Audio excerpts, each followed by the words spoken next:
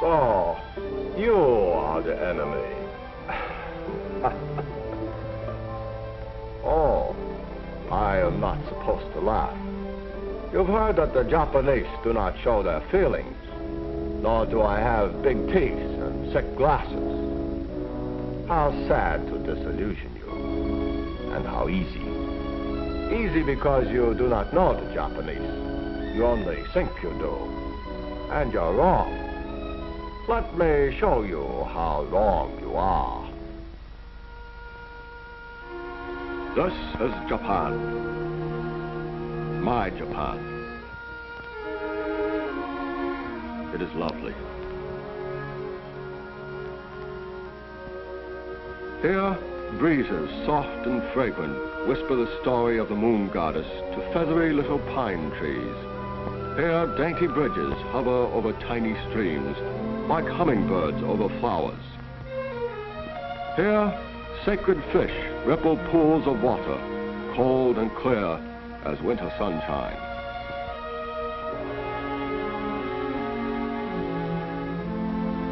There too stands Fujiyama, a holy mountain, reaching down to the boiling center of the earth and soaring up to touch the stars, commanding us to fulfill our certain destiny to rule.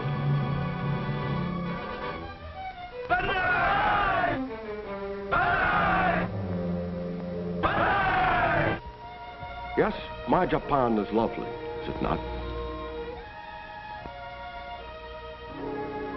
This too is my Japan, the frame around the picture, the hard backbone of the graceful bamboo tree, flimsy buildings made of paper and wood, one vast torch waiting to burn at the drop of an incendiary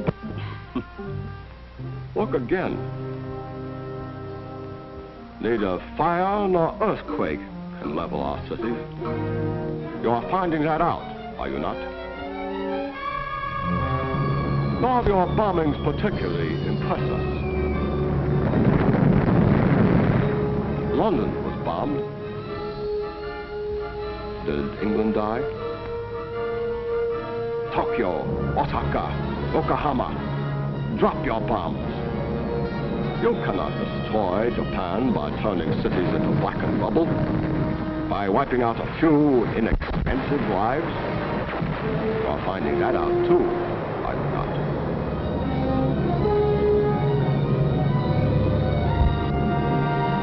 You cannot destroy Japan because you cannot destroy its heart, the Japanese people.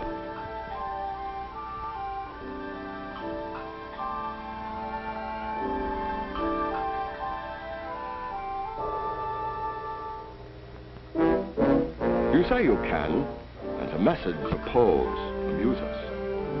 You say you can destroy us by starving us out. You forget that we're not like you. We have no soft bellies crying for beefsteaks and butter and candy. We live well on simple food, easy to get.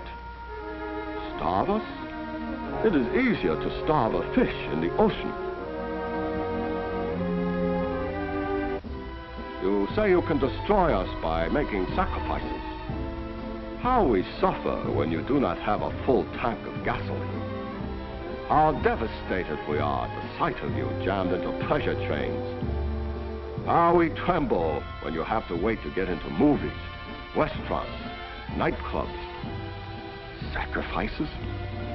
What a delightful and foolish sense of humor you have. Or do you really take yourselves seriously? We don't. We think you're stupid. An admirable quality for an enemy to have. You say you can destroy us by outworking us. You must forgive me. This is one of the most amusing ideas of all.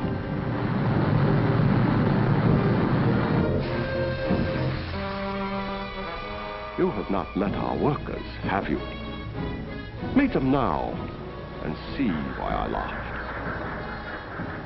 They work long hours than you do, twice as long quite often. Why not? They are not working clock. They are working to win the war.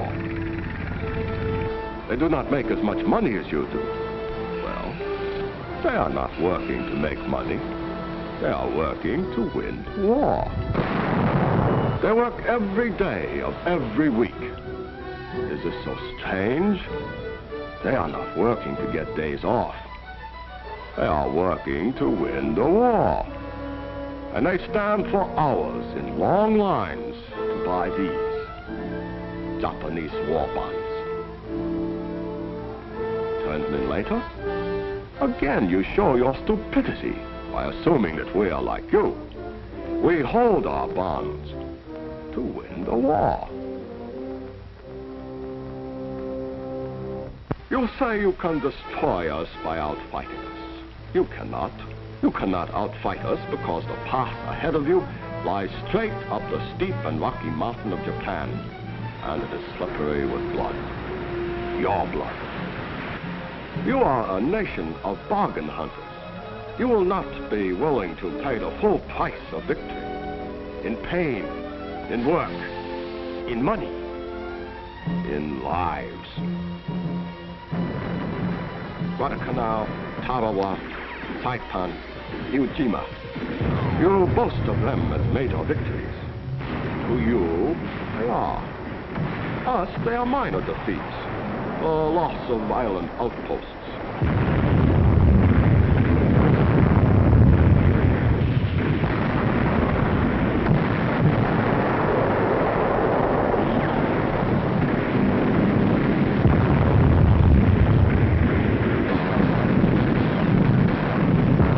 Americans are fond of saying, look at the score. Very well, look at it. You sent your finest troops against these outposts. They died by the thousands. Here they are, massacred, slaughtered.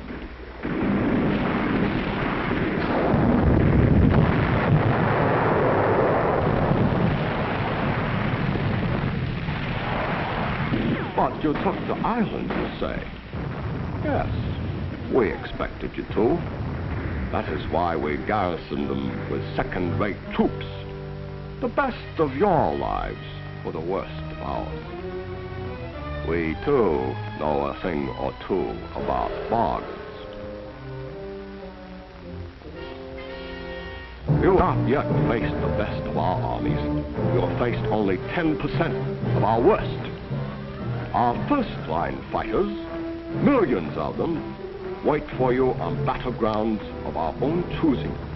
Wait across vast waters which thin out your supply lines and weaken your fighting strengths before you even reach. They wait in Japan, in China, in Burma, and all the other half of the world.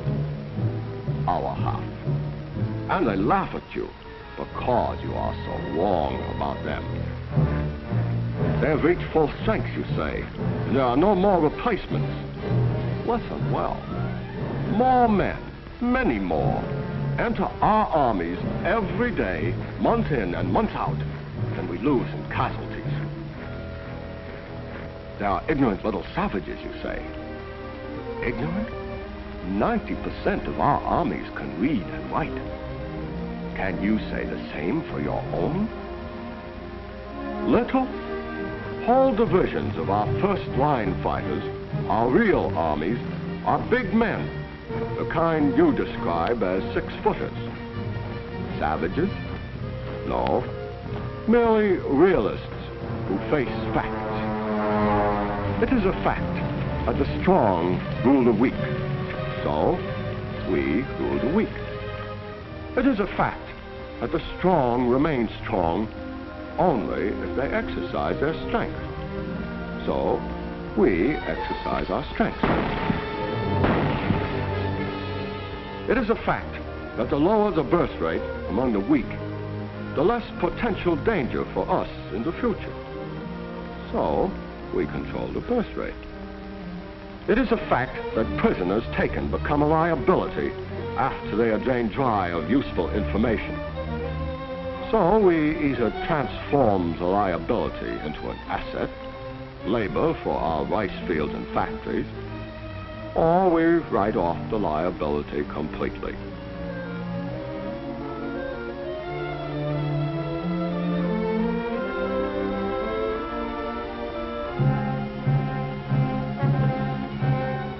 For further details, you might speak to those of you who were so long our guests in the Philippines, those who still live.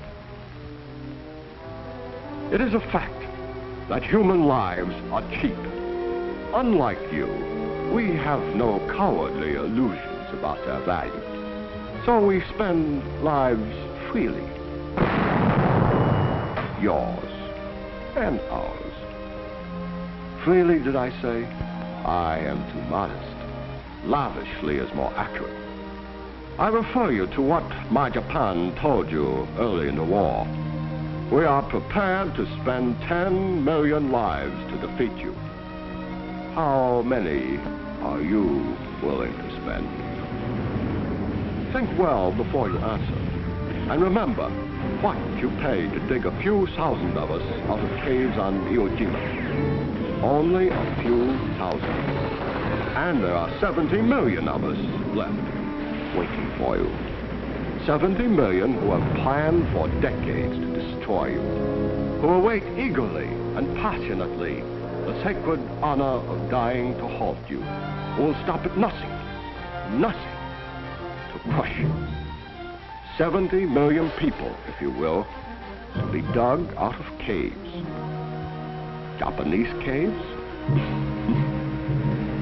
You give no one but yourselves credit for the ability to hold aces up the sleeve, do you? There are caves in China. The China is so near to us. The China we control.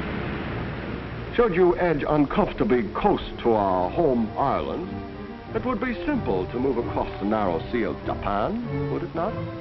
A move of only 100-odd miles. Already we have much of our industry there.